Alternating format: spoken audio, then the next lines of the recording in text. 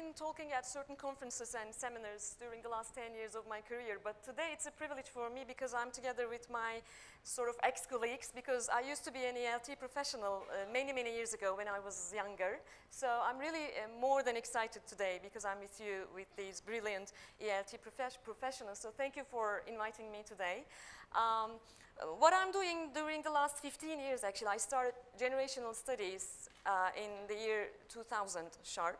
And in this previous 15 years, I've been on an interesting and joyful journey of analyzing generations and their motivational patterns. And actually my field of study is organizational attractiveness. So what I'm doing during the last couple of years is rather helping organizations to be more, say, attractive to recruit and retain new generation clients, internal clients or external clients. And actually Bilgi is one of my clients, one of the organizations or foundations that I've been working with during the last couple of years. So wherever we go, we see that there is a significant generational understanding.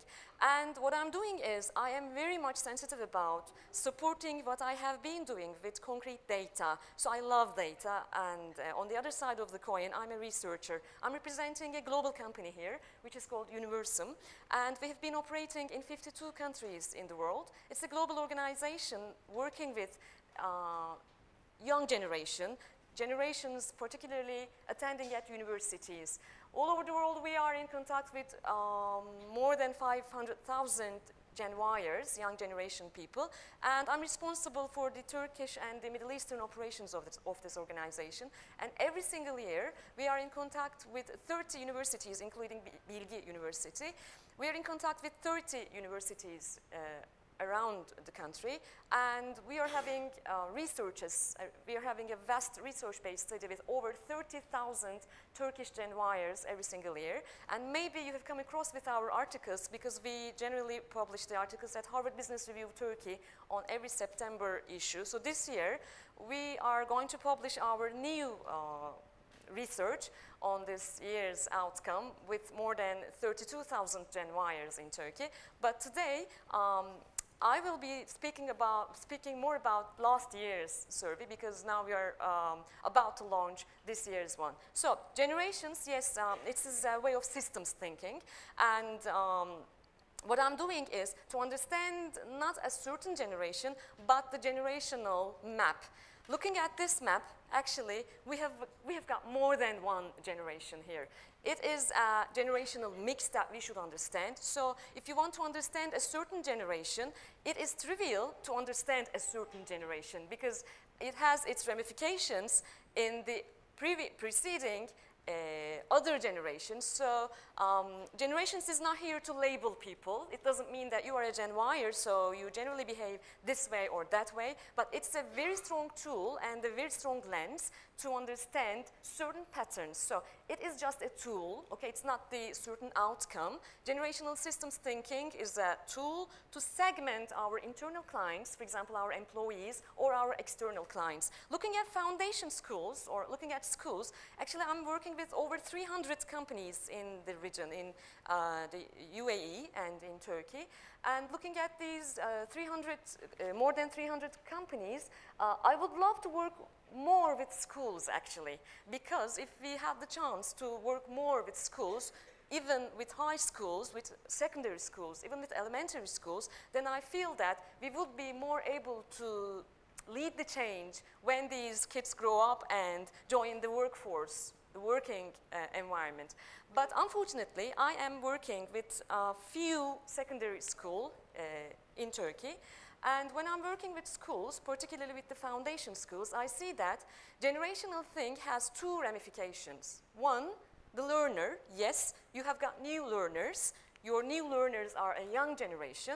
But there is, on the other side of the coin, there's another ramification that we should pay very big focus, which is current employees. I mean, now that we are a big foundation school, we also have Gen Y teachers. Would you agree with me? So I think we should start from understanding Gen Y teachers, Gen Y instructors, Gen Y English language teaching professionals, and then I think we should go to understand Gen Y learners and then Gen Z learners as well. So, looking at this map, actually in Turkey, in the organizational life, we have been working with two generations, which is a very big drawback of our organizational culture in Turkey. Normally, two generations are working together in Turkey, which is Gen X and Gen Y, and the big gap and the biggest conflict is between these two generations. Significantly, Gen Xers and Gen Ys, but who are they? Let me help you to understand which generation you belong to, but let me emphasize very strongly that I am talking about generations in the Middle Eastern context, okay? Not on a global context, because when you go to the Western developed economies, the years may differ. So I'm going to talk about Turkey and the neighborhood countries. Those of you who were born after 1980, can you please notify yourself? Those of you who were born after 1980, yeah, we have a huge, huge, huge population of Gen Yers here. So it's going to be harder for me to talk about this generation to this generation because I'm not a Gen Yer. Those of you who raised your hands, could you please go back and check? Those of you who were born in 1980, 81, and 82, could you please raise your hands again? Yes.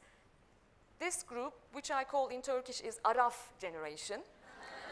These are just in middle, so they are a bit confused because there is a big oppression from the Gen Xers, but they are also in tune with the Gen Yers as well.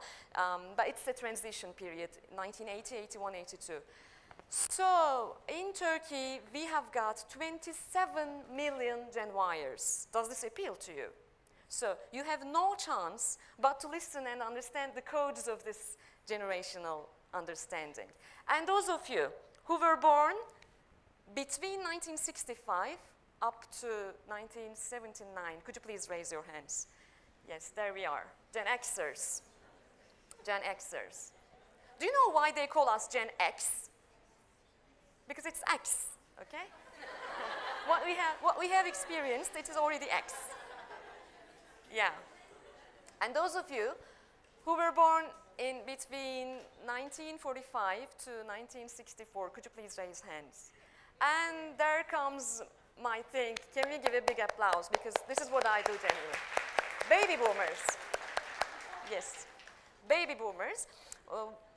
In professional life, unfortunately, in Turkey, we don't have enough baby boomers. That's not because they are old. That's because there was a law which was passed in 1990 sharp, and that law enabled young baby boomers of the time to get retired earlier. That's why Turkish professional life lost their baby boomers at a very young age, which is a very big problem, and we call it organizational amnesia. So organizational mind started to become more problematic because they lost their baby boomers in 1990. That's why after 1990s, Turkish organizational life started to become a two generations system, which is a big problem in the organizational systems thinking. I'm going to mention more about this. So the students that you are preparing for the real life, for the business life actually, are going to have a very big problem in Turkey, which is they are going to struggle with two generations. But normally when you go to the Western world, when you look at the developed top 12 economies, still there are 3 or 4 generations working together. So it is a richness, it is diversity, and it's inclusion. So it's very valuable. But in Turkey, we have a certain problem, and in the neighborhood countries, it is like this again. But you know what? Normally companies invite me to speak about Gen Yers, and I ask them, okay, because for the last 15 years, I'm working on this thing as a researcher, as a business consultant. But in the last couple of years, I ask this question, why do you invite me to talk about Gen Yers? And they say me, well, we're planning to get prepared for this new generation. And I say, I have some bad news for you, because the last Gen Yer was born 15 years ago. During the last 15 years, no Gen Yer is born. So if you want to get prepared, you had better get prepared for another generation, which is Gen Z. Those of you who started giving birth in the year 2000, could you please raise your hands? Those of you who have kids that were born after 2000, could you please raise your hands? if you want to get prepared for a new generation, that is the future of Turkey and all the developing world, if you ask me. So Gen Zers, Gen Z, it is a very important cluster in our generational studies, and we should instantly start having a different outlook on them. How are we going to teach them? How are we going to sell them new ideas, new models? And what is a way that we can teach from them? But let me put aside the rest of the generations and let me go back to Gen Yers. Actually, now in Turkey, we have almost 78 million people living. It's a big, big country. Do I have a bore marker here? Or can you? Or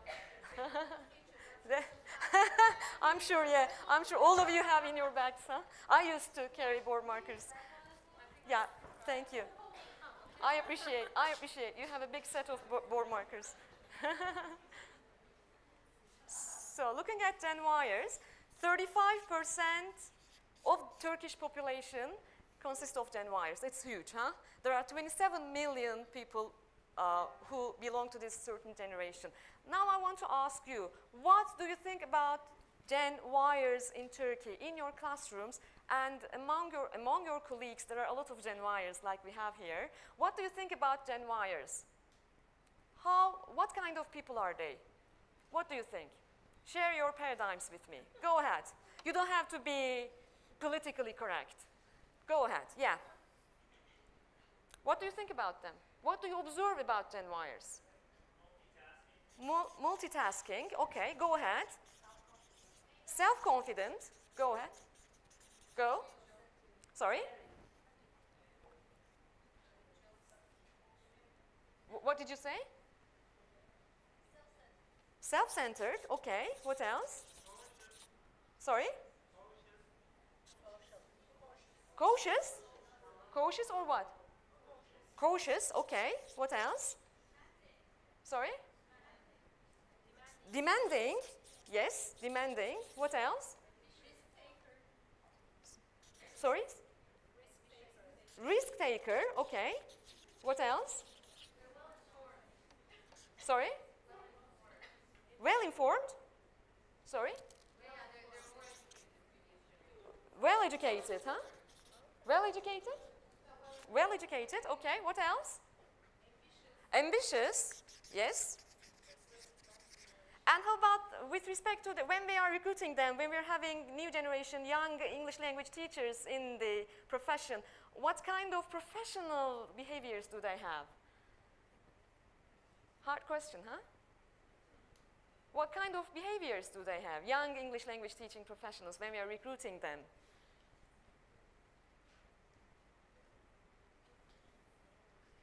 Yeah, this question is not for Gen Yers. Yeah, can you? Immature? Thank you. Immature. Yes, good. What else? Egocentric, okay. Yeah. Now we start. Now we start, yeah. Sorry? Unconscious?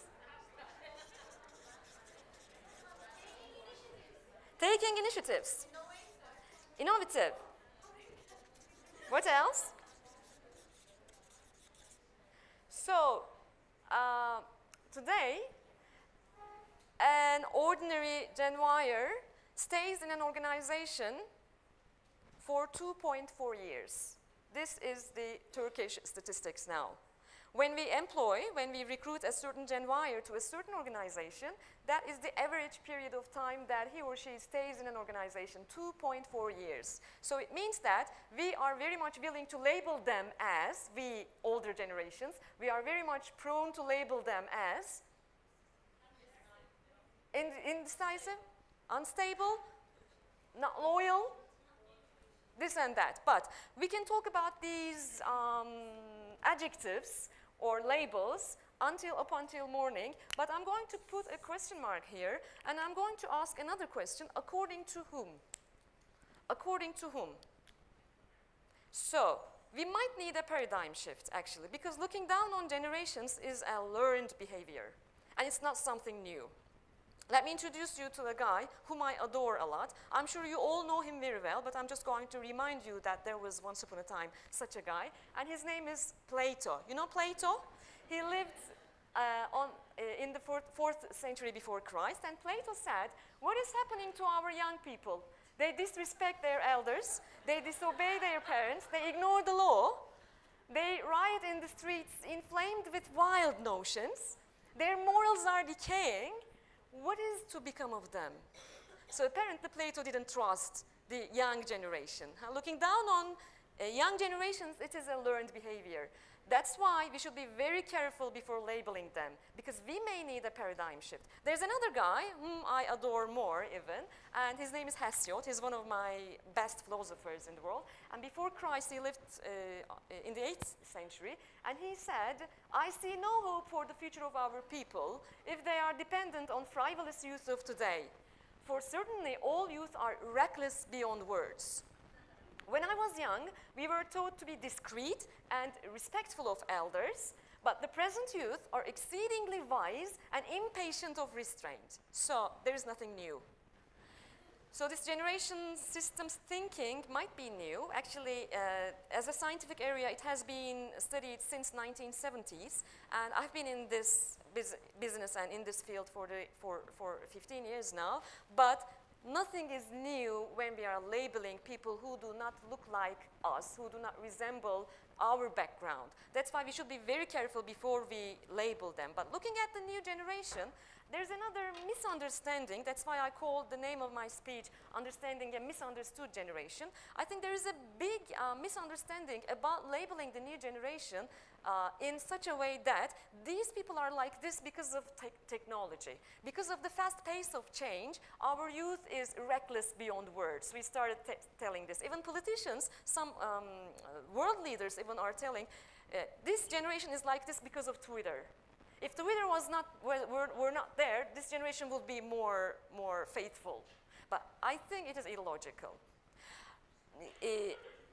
Still, we should have a look on the technology and its fast pace of change. And I have a little quiz for you. I'm going to show you a couple of items that we have been using during the last 50 years maybe. And I'm going to ask you a question about these items. How long did it take to reach 50 million users? Starting with radio, let's look at radio. What do you think? How long did it take for radio to reach 50 million users when it was invented and when it was started being sold? 50 million users. How long? 10 years? 10 years. What else? Other guesses you have? 50? 20? 20 years. Sorry, 30? 30, 20, 50, let's see, 35 years. So radio needed 35 years to reach 50 million clients, okay? How about television? Let's look at television. Television, 20, what else? 15, what else? 10, let's see, it was 13 years. So now technology started to become better, and now it took 13 years to reach 50 million clients. How about Facebook? Facebook. Facebook. It is 10th year. This friend is now 10 years old. One day, 50 million users actually took 3 years. In 3 years, Facebook had 50 million clients, users. And how about Instagram? Instagram, 50 million users. 6 months? Very good guess. 6 months. For Instagram, it took 6 months to reach 50 million users. And finally, now that we have Gen Z as our focus, let's have a look at Angry Birds. Angry Birds, how long did it take for Angry Birds to reach 50 million users? 35 days. So the question for ELT professionals is, what kind of tools are we using today? Is it the tools of the years that we were reaching 50 million clients in 35 years? Or is it the tools that is required because we are reaching 50 million clients in 35 days now? So are we talking to the clients, to the people of 21st century with the tools, strategies, and techniques of the previous century? In the business life, this is our biggest drawback. This is our biggest problem, because still in the business life, in the corporate arena, which I am a part of, we are trying to motivate, retain, and engage our internal clients of the 21st century with the tools and the techniques of the 20th century. So this is a very big drawback. Lately, I was talking to a group of finance professionals. There were like 300 or 400 people, and they belong to a very big financial institution of Turkey. And I mentioned about this, and I said, are you talking to your internal clients, to your employees, with the tools and the techniques of the 21st century or the 20th century? Because I said, because I am a consultant to many financial institutions here in Turkey, and I feel that we are trying to retain, engage, recruit people with the techniques of 20th century, and a certain guy in the crowd raised his hand and told me, I definitely disagree with what you say. And I said, okay, I would love to hear you. And he said, my company, my bank, we are not definitely using the tools and techniques of the 20th century to talk to our current clients, current internal or external clients. We are using the tools and techniques of 19th century, he said. And you know what, sad but true, but he was right. Even at certain institutions or areas like finance, still we have got a lot of ways to go. That's why today staff turnover is incredibly high in Turkey, because youngsters, young people, when they graduate from the schools, when they leave you and when they meet the corporate life, they are devastated to witness what they say, what they see. So, looking at Facebook, I'd love to go more into Facebook. Now, Facebook users reached around 1.4 billion worldwide. 1.4 billion users now in 10 years. What kind of a number is it? Do you think is it high? How is it? How does it sound? 1.4 billion customers. Is it fair? Fair enough? Actually, I have some surprise for you, because China is not included here. Because in China, Facebook is banned. So they have their own Facebook, which already have 1.1 billion users. It's the Chinese Facebook. Imagine if China was also included in these statistics. But 86% are mobile users, meaning they don't have an understanding of using Facebook through a computer screen, okay? They're checking Facebook through their mobile phones. Still, in 65% of the companies in Turkey, Facebook usage is banned for the employees. Employees are not allowed to use Facebook at 65% of the companies in Turkey. But what is weird is most of these companies are trying to reach their external clients through Facebook. So we call this dissonance. There is a big dissonance between what we do and what we believe in the real life situations in the business world. So looking at Turkey, we have 32 million users in Turkey. 32 million users, and 80% of this 32 million, they are born after 1980. And you know what? Looking at the penetration, thanks to our young population, we are now top 1 in Turkey. Look at us. Turkey, UK, France, Germany, and Italy. So it's a big privilege, really, huh? We are proud of being the first. But what is beneath? Why are we top 1 at Facebook? And interestingly enough, we might be number 1 in Europe for Facebook, but for another certain social platform, last year we became world leader, world penetration champion at Twitter. I don't know if you would be proud of becoming, as Turkey, becoming world penetration leader, because Turkey is the top 1 country now all over the world, having the highest Twitter using penetration. I don't know if you would be proud, but I am not proud. Why do you think we are top 1? Yeah, it started with Gezi. It started with the civil disobedience movement 2 years ago. And now we have over 645 million users globally. And in Turkey, we have 12 million users at Twitter. But 2 years ago, before Gezi, it was June the 31st. But before Gezi, 1.5 months before Gezi, there were 5.5 million Twitter users. 1 month after Gezi, there were 11.5 million Twitter users. Can you imagine? But what happened Overnight, it became 12 million. Overnight. When? Would you recall? Now I'll show you. Overnight, one night, all Turkish users became IT professionals. Overnight. Now I'm going to show it to you. Yes, we have this world record, 31.1% penetration in Turkey. It is something, really. Lately, I was talking at a conference in the Middle East. The Middle East, not the developed part of the world, okay? And all the participants from different Middle Eastern countries, they were there, and they asked me a question. The question was, why is Turkey #1 in Twitter penetration? We call this rhetorical question, which doesn't require an answer. Of course, I was speechless, because the answer is because in Turkey, our young people do not have relevant platforms at home, at schools, and in their companies to express themselves freely. That's why this is maybe one of the very rare platforms that they are sharing their insights and internal feelings. So, I'm going to invite you to visit, to go back to March the 20th. Do you remember that day? March the 20th, in the midnight, something happened. March the 20th, in the midnight, Twitter was banned. It was the first banning of Twitter. By the way, if you would love to ban Twitter one day, ban it at midnight, because 12 at midnight, it's a very good time to ban Twitter in Turkey, because it is the weakest period that Twitter is used. If you want to drive attraction, send your tweets between 9 p.m. and 10 p.m. It's the most popular hour, okay? In Turkey, it is the most popular hour. But most unpopular hour is in the midnight. So what happened, when it was banned, right, in the midnight, and up until noon, in these 12 hours, now I'm going to show you how much tweets were sent even it were banned. 1.2 million. Incredible. Meaning, even the corpse of this bird is tweeting.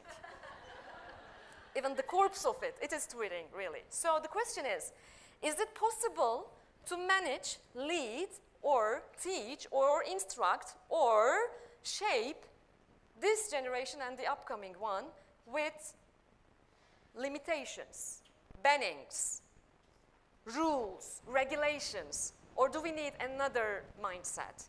That is the question. I didn't ask you if you were using Facebook or Twitter, but I'm going to ask about Instagram. Can you please raise hands if you're using Instagram? Instagram, it's an incredible model, and I will definitely suggest every single person sitting in this hall to have an Instagram account before dawn today, because it is really something. I'm going to show you a couple of statistics. Now we have monthly active users. We have 300 million active users. It is just 3 years old, by the way. And during the last 9 months, number of new users is 100 million. Can you imagine? In 9 months, it is 100 million new users. And every single day, there are 1.2 billion likes. They like 1.2 billion likes on Instagram, and every second there are 1,000 comments. So it is apparently not a photography sharing platform. It is not about the photos. It is about storytelling. If you ask me, every leader, every instructor, every manager, every whatever, now in the 21st century should be a professional storyteller. And this is an incredible storytelling platform. And 90% of the users are younger than 35, which means that almost all of them are Gen Yers. And as everywhere else, we women are talking more. 68% are female, and the rest are male users. Yeah, but interestingly enough, looking at Facebook Turkey, it is 65% male. But I can imagine why. 65% male, looking at Facebook Turkey. Lately, I saw these statistics. 83% of the pictures are with hashtags. So the pictures, almost all of them are hashtagged. So it's not about the photos. It is about sharing stories. Now I'm going to ask you a question. Which hashtag is the most popular one up until now? Which one is? Tax for life, good guess, but it's not. Photo of the day, good guess, but it's not. Love is the most popular hashtag. This morning I checked it, I think it was at 10 o'clock this morning, because every morning I'm checking it to revise my presentations. It was more than 888 million something.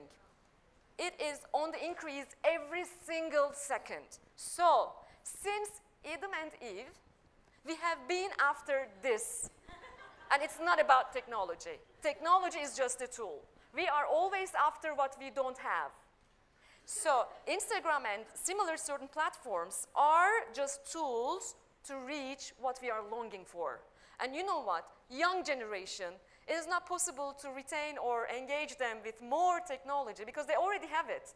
But it's possible to engage and retain them with more emotions because they lack it. But generally, when I look at communications, younger systems communications, I see a certain mistake, which is giving them more technology. It is not about technology, okay? It is a tool. The outcome is the emotional setting that we can create for them. And in the second part of my presentation, I'm going to share with you a couple of tools maybe you can make use of, a couple of hints. So, John Naisbitt says, I love this really, now as 21st century citizens, we are drowning in data, yet starving for knowledge. Everywhere, every single day, millions and millions and millions of data is coming towards our young users, knowledge users, but we are starving for knowledge still. So this is what we call infobesity. This is called infobesity. And as English language teachers, instructors, what you are doing every single day is you are feeding this bird. You are feeding this bird, and it's going to explode. So today, I don't believe in being a teacher. I don't believe in being an instructor. I have never ever called myself as a trainer. I always call myself as a lifelong learner.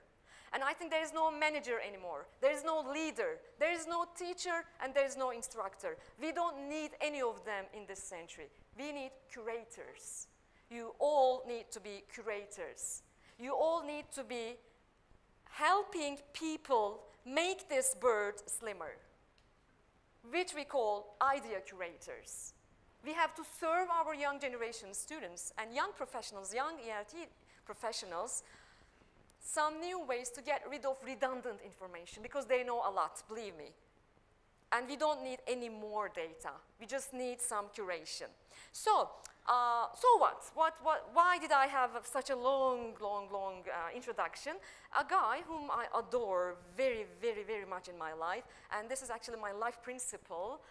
I hope he rests in peace. Albert Einstein says insanity is doing the same things over and over again and expecting different results. This is what I witness every single day when I am working with corporations. We are always doing the same thing, and then we start complaining. I'm working with a lot of human resources people, a lot of HR people, and when we come together with HR people every single day of my career, they are always complaining.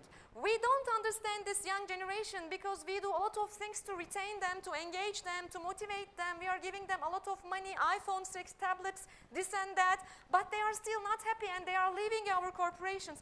And I say, could it be possible that maybe you are still using the motivational tools that you were using 10 years ago? For example, maybe you are bringing them to a company picnic once a year, and you expect them to be happy whole year. This is what we do in the corporations. And they said, yeah, might be. Yeah, this year we again invited them for a company picnic, and actually 35% didn't even participate. So we should change the mindset, okay? Because motivational theory has been changing tremendously during the last 10 years. What were called motivational factors 10 years ago, now they are called hygienic factors. There is a tremendous shift and change. So in order to understand what things we could do differently, we should understand what we used to do in our past. So it is never enough to understand a certain generation like Gen Yers or Gen Z, but you should have a very close eye on starting from silent generation. I always start working with, in my seminars and in my consultancy business, I always working with generations starting with silent generation. I'm not going to give you a history class, which could be very boring. I have very limited time here, but I just want to show you a snapshot of generations, particularly valid in the Middle Eastern context. So silent generation, everywhere it is called, globally it is called silent generation. In Turkey, we call it sessiz nesil. Silent generation has been around the world in between these years, but the code of this generation is, it is conservatism period, the period of conservatism, spiritual period. Generational systems thinking believe that in every 80 to 100 years, the system is completed. It's a 360 thinking, okay? Generational thinking is a 360 thinking. So in every 80 to 100 years, we repeat ourselves sociologically.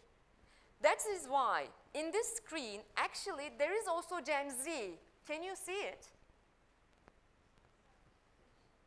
Because it is a cycle, okay? So, if you want to understand Gen Z, there is one generation that you should understand very well, which is silent generation. Because now that we completed the cycle and we are even about to complete this part of this cycle, we call it a cyclus. So that's why we should understand silent generation. It's a war period, actually. There is the Second World War here, there is our independence war in Turkey, and in many important geographies in the world, there is this war item, war concept. And then the war ends, the war stops here, then man comes home. What happens when man is back home? Babies boom. Okay? That's why the period is called baby boomers. In Turkey, we call it bebek bombardımanı.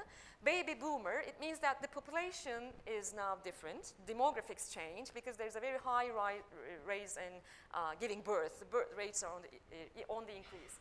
But the mindset, again, is very different here. Because just keep in mind that every single corridor here should attack the previous generation's way of thinking.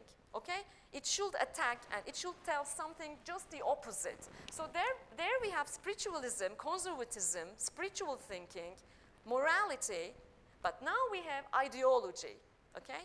These kids oppose their parents, telling that now thinking, ideas, ideology, political thinking, criticism, these are more important than the spirit or than the religious items or than conservatism. Okay? So we have human rights movements. In Turkey, we have the military coup. For the first time in our history, we have multi-party system, this and that. And this brilliant generation, I really love them a lot, this brilliant generation, baby boomers, give a present to Turkey and to the world, which is called the 68 generation. I have a question for you. I wrote this 68 generation here under Generation X, but actually, who are they? They are baby boomers. But why I share it here is because now they are affecting Gen Xers. I have another question for you. 68 generation, I'm sure most of your parents belong to or could witness 68 generation and the expense that we paid during those times. 68 generation, while sending their baby boomers, while sending their Gen Xers, Gen X kids to the school, what do you think they told to their kids while sending their Gen Xers to their schools? Sorry? Be watchful, huh? Be watchful. Be watchful. Don't interfere to any of the person around. Olaylara karışma. Don't interfere. Be watchful, because there might be other different sort of ideological problems. That is why in the generational systems, there is a highly depoliticized generation, which is Generation X. But up until Gezi movement in Turkey, Generation Y was always labeled as being apolitical. But it was completely wrong. Because in the generational systems, Generation X is highly depoliticized. That is why there is this rising individualism at Generation X. Why I am emphasizing this a lot is, we as Generation Xers, we are very much willing and prone to label Gen Yers as being disloyal, as being less hardworking, less focused, less this and that. But we have our own reasons, because we were a very self-centered and highly individualistic generation, because life was like that when we were grown up. That is why most of the adjectives describing our generation, Gen Xers, start with the self prefix. Self-motivated, self-learner, self-this and self-that. So when you are a self-learner and self-motivated generation, then leaders are very lucky. Then English teachers are also very lucky. Because we don't have to do a lot of work, which we didn't 20 years ago. But now it is not the case, okay? So if you are expecting being self-learners or self-motivated people from this new generation, you can wait for more, actually. I'm not that much optimistic about that. So when we come to Generation X, there is the peace movement, there is the petrol crisis, there is the booming of the cinema, and there is a very high rise of individualism. And the global world starts right after 1980s in the world and in the Middle East. And Generation Y, actually, there is starting from Gulf crisis to an iPod to a PlayStation generation, everything is very much confusing. The context is really very busy. So globalism has its effects in Turkey as well. One day it is prosperity, the other day it is depression economically.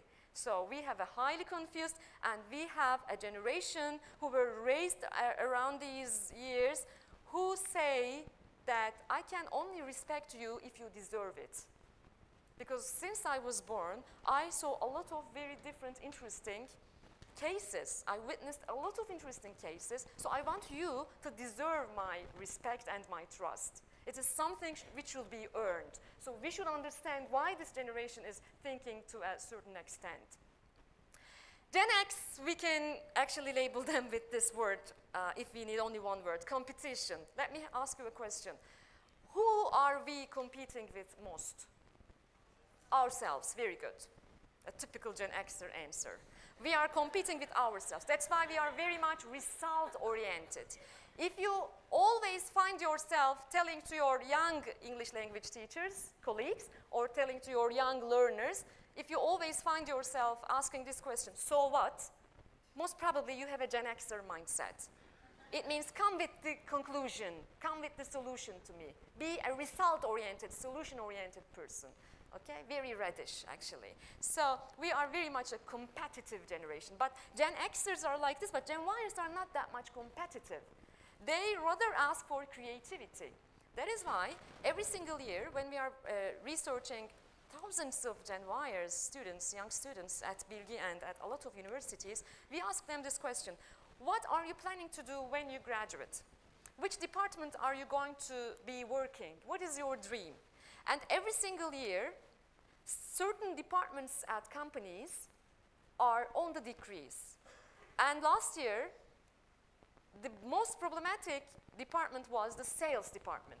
They don't want to be sales professionals. They don't want to be supply chain professionals. But number one department is always what? Imagine, guess, marketing. I would love to become a marketing professional when I graduate, they say. But this year, last year, something interesting happened. I'm going to show you the statistics in detail as well. As I have mentioned, we are working in 52 countries, and we ask the same question at every country that we work with. What are you going to do? Which company are you going to work for when you graduate? Which company? And 17% of 20,000 young people in Turkey, 17% of 20,000 young people answered like this. What company are you talking about? What do you understand by this answer? Meaning, I'm not going to work for any company because I'm against corporations, because they are boring. I am going to be a part of a startup, and I'll start my own business. When I'm talking to big bosses, they are very much surprised to hear that, and they say, no, it is impossible, they can't do this. But they don't say, I'm going to build another big university, okay? They say, I'm going to do something small and earn enough. I don't want to be the richest person in the world, or I don't have very big aspirations about this. So when we go back and check the characteristics of this 17% of young people, we see that they are the most brilliant ones, academically and socially. The most brilliant ones do not want to be a part of corporations, a part of a salary-earning lifestyle. And the question is, if it is possible to buy in the interest of only 1% of the 17%, we can boom this economy. Believe me, I do believe in this. We can boom this economy. But in Turkey, do we love young people? No. Do we understand them? No. We pretend. That is our problem. Politicians, even in 4 weeks' time, we are going to have an election, and for the first time in their life, kids who were born in 1997 will have the right to vote. Did you know this? 2.5 million new voters are going to be in the system, Gen Yers. 2.5 million. And most of the political parties are not aware of this fact. I know this by heart. They don't have an idea. Turkey, medium age is 30. Okay? Turkish Assembly, medium age is 55. How can we understand young people? How can we change this mindset? How can we pass certain laws to make their life easier? In Turkey, we don't love young people actually, we just pretend. So ideology is something to define baby boomers, and harmony is something to define silent gen. This is a very good news for our young English language teachers. Why? This is very good news for our young English language teachers because they will be in their career, they will be mostly with another generation, which is Gen Z, and we are expecting Gen Z to be the most harmonious generation in the system. So you are lucky. I always tell this when the teachers, instructors who are just at the beginning of their career, you are lucky. So, baby boomers, even Coke communication was different. For a better start in life, start Coke earlier. This is 1950s Istanbul, Maçka, okay? So this was the world.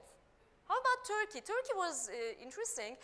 Globally, we call this sandwich generation, but in Turkey, we had rural depopulation, and for 1,000 people, we had 18 telephones in Turkey.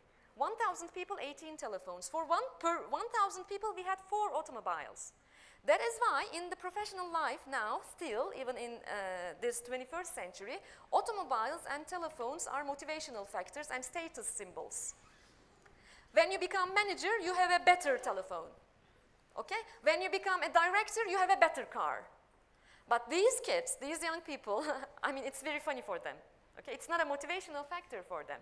Access to electricity was only in big cities in Turkey, back to the baby boomer period, but keep this number in mind. In 1971, there were only 9 universities, and the number of graduates were 3,030. So when they graduated, they were the general managers in the public industry, okay? So life was fun, actually. It was easier, okay? There was no competition at all, so it was easier. But then something happened, things changed, and our generation came. Life started to be competitive. Even our toys were confusing. Life started to be competitive. It was harder. And even Coke started to tell something different. It is the real thing. Let's talk about the real things. Okay, it's a sharper communication now. And now we had bigger ambitions, building the first bridge, 1970s, Istanbul. So the computers, Michael, this and that, everything started to change, and the numbers, of course, they changed. This generation is also called latchkey generation. Why? Because most of you as kids, Gen Xers, you had your own keys, even here or in your pockets. When you were primary school students, most of you had, I believe you had your own keys, home keys, meaning there were no nannies, no extra work at school, so you were self-learners, self-motivated people, doing their homework alone. Huh? This and that. Self-learners, self-motivated people. And they were more focused on money, and there became more women at work life. That is why, looking at Gen Xers, divorce rate is on the increase, because there were more women at work life. Meaning, there was a rising individualism, but please don't be attached to this individualism as Gen Xers when you are trying to understand Gen Yers, because Gen Yers and Gen Z, in a certain extent, it's not about individualism, it is about the community now, okay? Community is the tag now. Community is the main word. It's not about individualism. So, divorce rate was on the increase, and in 1992, there were 53 universities. Remember, it was only 9. But now it is 53. Now the number of graduates are 33,000. So the system started to tell Gen Xers that, my dear, there are, like you, there are 33,000 graduates. So tell me how you will differentiate yourself from the crowd. This was a very popular saying for Gen Xers, differentiate yourself from the crowd. if you want Gen Yers to hate you, you can keep doing this. Tell them, differentiate yourself. Tell me, how will you differentiate yourself? But I'm working with over 300 companies, as I have mentioned, and I don't have even one single client who doesn't tell this wording, differentiate yourself. But it's all about Seth Godin. Do you know Seth Godin? Seth Godin, a very nice marketing professional, I really love him a lot. 20 years ago, or 15 years ago, Seth Godin wrote a book for Gen Xers. Do you know that book? It was called Purple Cow. Purple Cow? Do you know this? Purple Cow? Meaning, you should differentiate yourself being a purple cow, because all the cows are brown, so you have to be purple. So this was the message given to Gen Xers. Do whatever you want, have 2 postgraduates, learn more languages, sleep less, okay? Leave the office later than your colleagues, differentiate yourself, right? Differentiate yourself. But Seth Godin, 2 years ago, came back and said, hey, I have a surprise for you. Now, we have a different set of ideas because of this young generation. So, Purple Cow is dead. Forget about him. Now, we have another book, and he wrote another book. The name of the book is Tribes. He says, now, tribes are your community. In your classroom, in your learning setting, don't forget that you're not talking to purple cows, individuals anymore. You are talking to a crowd of people who are the new tribe. So you should understand the tribe. Your external clients are tribes as well. There is a very high rise of communal thinking looking at this young new generation. Even Coke understood this, and now Coke doesn't talk about the product anymore. Now it is talking about the tribe, festivals, atmosphere, context, and now we have a new Istanbul, actually. So I love this really. This is a global study from Kelly Consulting Company about Gen Yers. They want everything yesterday. It is something good about Gen Yers and even Gen Z. Yes, they want everything yesterday because there is a very fast pace of change. So looking at today, we have over 196 universities. Actually now, 2 weeks ago, we have 198 universities because 2 new universities passed at the Turkish National Assembly a couple of weeks ago. So there are 198 universities in Turkey, and number of graduates is over 700,000. But still, we can't reach enough number of young people when we are looking to recruit young people. We can't reach them. Also, there is 28% of youth unemployment in Turkey. By the way, please do not trust this number, because this number is the official number. You know, in Turkey, there is a lot of unofficial employment, which is called hidden unemployment. So, looking at hidden unemployment, the real unemployment rate is in Turkey, youth unemployment rate in Turkey is over 35%. 35% of young people are actually unemployed in Turkey. Why? Because they are very rich. Why? Because they can't find jobs? No, nothing. Because they reject being a part of what they do not want to be a part of. They prefer being unemployed. Most of them prefer being unemployed. There's a very big systems problem here. But we have got money. It is not about affluence. We've got 72 million number of mobile subscribers. Lately I saw this, I came across with this at Facebook, this Gen Z guys for children, for kids of Gen Z. And with the help of only a paper and 2 board markers, they are communicating with the world. And the wording is, hi world, we want a puppy. Our dad said we could get one if we get 1 million likes, so like this. And there's a little PS here, he doesn't think we can do. When I saw this picture, I liked it, and I saw that my like was among 2.5 million likes. Apparently, by the way, the father is a Gen Xer because he gave the quota.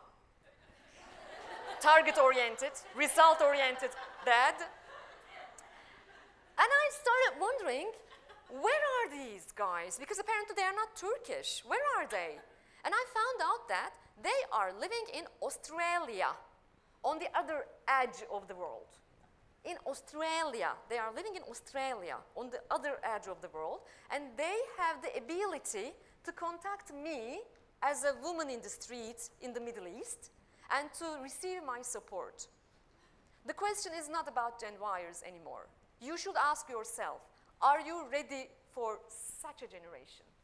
Is your classroom setting ready for such a generation?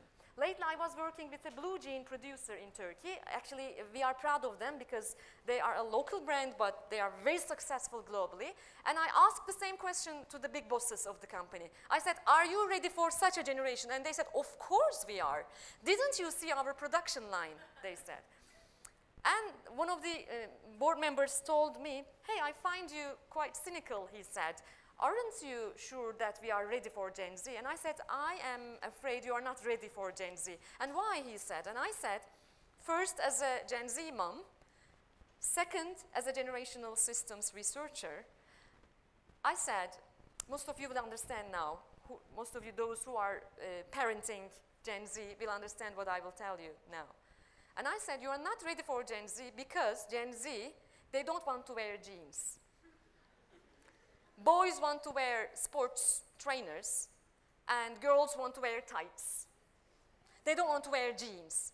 And they were amazed. And actually, one of the big bosses, he was furious. And he said, there was this R&D guys there, and he said, do something about this. Because I asked them, what if 3 million less blue jeans are sold tomorrow morning? What if the client, the customer, is not going to buy your product anymore 3 years later? What will you do in this brilliant, beautiful production hall you have? So it is not about the content anymore. It is about the context. I am fed up with hearing content, curriculum everywhere. It is about the context of learning, actually. So, in Turkey, on average, kids start using computers at the age of 8, using internet at the age of 9, using mobile phones at the age of 10. All around Turkey. I am sure in this hall, many of you have kids who start using internet at the age of 3, but we are not typical Turkish parents, okay? We are niche parents. You see what I mean? When you go to the Eastern Turkey, Northern Turkey, Southern Turkey, the situation might differ. So this is an average. So this means that you are going to employ these kids as English language instructors, and you are not going to give them mobile phones or computers or laptops, or you're not going to have them think whatever they want. We are not going to be able to sell them anything. We are not going to be able to recruit them with the current systems that we have. That is why we don't need an evolution in generational systems thinking, but we need some sort of revolution, actually. Revolution. This is a typical Gen Z cartoon from Sarah Zimmerman. Brilliant, really. Are you ready for a certain generation? Revolting against an oppressive government that is trying to remove their civil rights. Yeah. A typical Gen Z. So it's going to be about rising consciousness, okay? Rising consciousness. So, medium age, 30.7 in Turkey. Gen Yers, 35%. Gen Z, 25%, and they're still coming. These are going to become extinct soon, 3%. And we will have more Gen Zs. This is life, you know. We are all going to die, you know. Huh? Sometimes we forget. Every morning, I remind myself that I'm going to die one day. So life is not that much taken into account that much seriously. So this is the world. Over 7 billion people, and this is the world generational segmentation. And let me tell you one thing. In 10 years' time, when we are in 2025, in 2025, 65% of all working people, labor population, are going to be consisting of Gen Yers. Let me tell it once again. In 10 years' time, globally, 65% of all working class, working people who are earning money will consist of Gen Yers, meaning Generation Yers are going to lead the economy in 10 years' time. If they don't like you, they are not going to let you survive as a university, as an instructor, or as a human being, or as a factory, or as a company. They're going to lead the economy. Love them or hate them, but you should hear them. You should hear what they are telling to us. Very much facilitated, too much instructor-led, certain way of teaching and learning. It is outmoded. Actually, it's a baby boomer thing. Okay? Books, PowerPoints, handouts, curriculum, content. It is a baby boomer thing. I'm not an ELT professional. Please excuse me if I push my limits. But this is just my idea because I am also working with learning and development departments of companies. So learning and development is a very top agenda for us in the corporate life as well. Looking at Gen X, how do we learn? We are self-learners. We focus on outcomes. So what? When will I learn this? Okay? So we are self-learners, so we have the control over our own learning. But when we come to Gen Yers, they need inspiration. They don't need instructors. They don't need teachers, if you ask me. They need people giving them inspirations, curators, because they are meaning-seeking. That is why they are called Generation Y. Why? In Turkey, I call them nasıl yani? Kuşağı. Why? Why? I am seeking meaning. That's why they are asking a lot of questions. Why? Why? Why not? Or why? Okay? Nasıl yani? Meaning seeking. And the influence is peer influence. This is very important. Now it's not an individualistic learning way anymore. It's a peer influence, okay? And they are influenced by experts, of course, baby boomers. We are going to have a keynote speaker. You can go to tell them. We're going to have a keynote speaker who has over 30 years of experience. Okay, then it's good. He or she might be an expert in the field. But the world is not such now, okay? When we look at Gen Xers, they are influenced by cases, meaning at a foundation school, we applied this and it was successful, so you can do it, okay? But Gen Yers, they are influenced by peers. Two P's are very important for Gen Yers. Peers and, what is the second P? Never forget this, parents. Peers and parents. Two P's are very important. Do you remember Gezi? One day, Muammer Güler, back then he was the interior minister, am I mistaken? Yeah, he was that. One day he said, I am talking to the parents, please get your kids back to your homes. And I said, oh my God, 2P effect will start tomorrow at Gezi. And do you remember what happened at Gezi the other morning? The parents were there. And it was even more crowded. 2P, peers and parents. Drive to learn. What are the benefits of learning? What are the benefits of learning? What is the function of learning? This is very important. This is a key question. Gen X, I'm not taught. I learn. I don't need you to teach me. Actually, I learn. Okay? I'm not sold. I buy. I'm not fired. I choose to go. This is a Gen X thinking. And Gen Y, how do people like me learn? People like me, my peers, how do they learn? They learn this way? Okay, I can learn this way. Very communal sort of thinking, okay? So, by the way, I'm going to share this presentation with you, the soft copy. So, there's a constant feedback demand here, and there is short attention span, so we should even decrease the class hours if you ask me. If you ask me, we should decrease the class hours.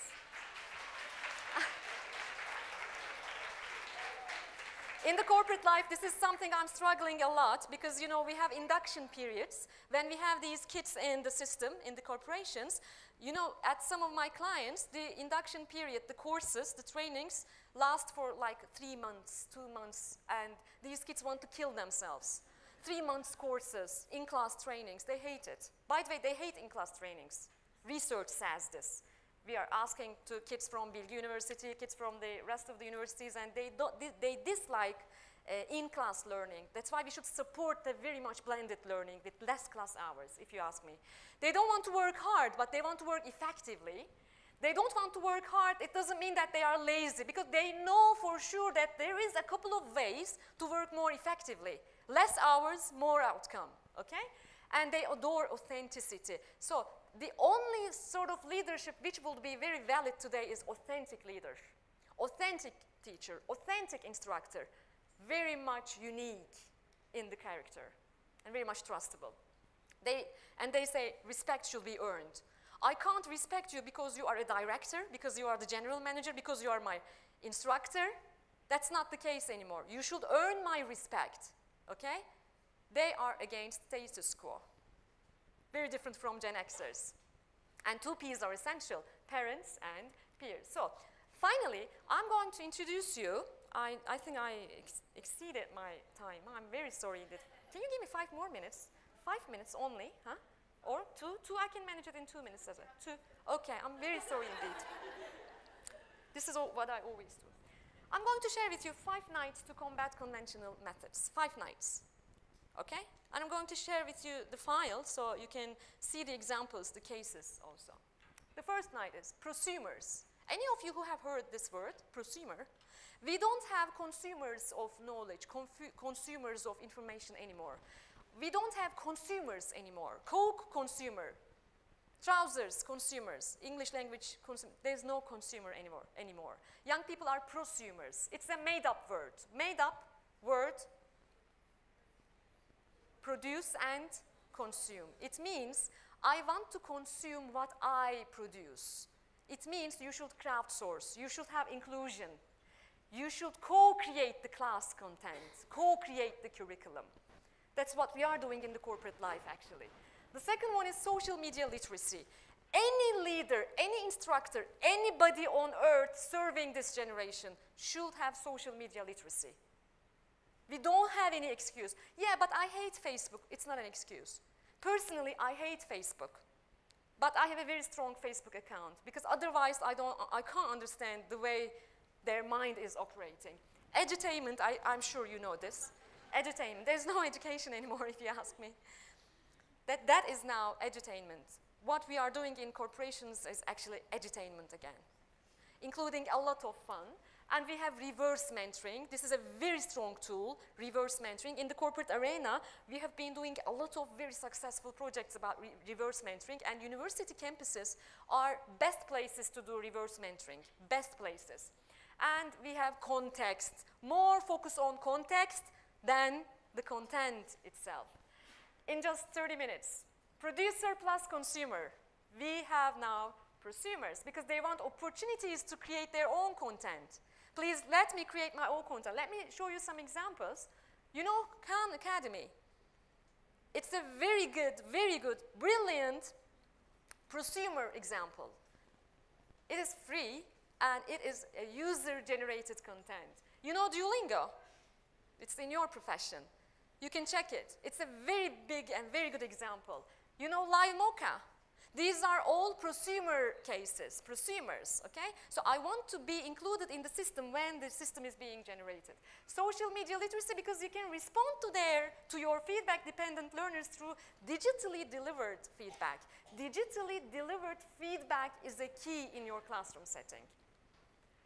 I'll skip this. So the question is not anymore, how can I keep my students from using e-devices in class?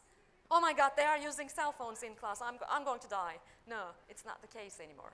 The question is, how can I use e-tools to get and keep my students motivated? This is the new question, actually. Edutainment, because you had better make your lecture a place where students want to be, where learning is fun. What is your life purpose? A question which was asked to more than 500,000 students every year, okay? And top 1, to have a good work-life balance, to live life to the fullest. More than 50% says, I want to have fun in my life. I want to enjoy life. And then comes financial independence, this and that. And look at success. To be seen by others as being successful, 2.7%. And you're still having examinations and giving grades to them, but 2.7% says, actually, I don't give much importance to being labeled as successful. I want to be labeled as someone who is happy, okay? So, reverse mentoring, because you can learn from them. Switch is a project we are doing at Akbank in Turkey for the last 2 years. We are, the general managers and the deputy general managers, we are learning from Gen Yers. The new recruited people who were born after 1990s, we are learning from them. Apprentice to Master, it is the project of Yıldız Holding. Maybe you are reading it in the press because Murat Ülker is always talking about this project recently. Murat Ülker, the big boss of Yıldız Holding, and his team, they are learning from university students and young graduates about the facts of this new life. And they are learning a lot. We are learning from them. And you can marry content with context, because if content is the king, context is the queen.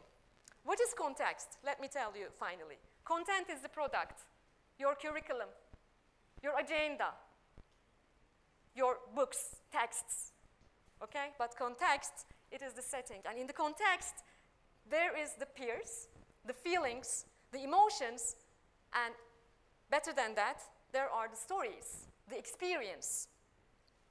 I am so sorry that I took a lot of time of yours, but thank you for your patience. I hope to meet you again. Thank you so much.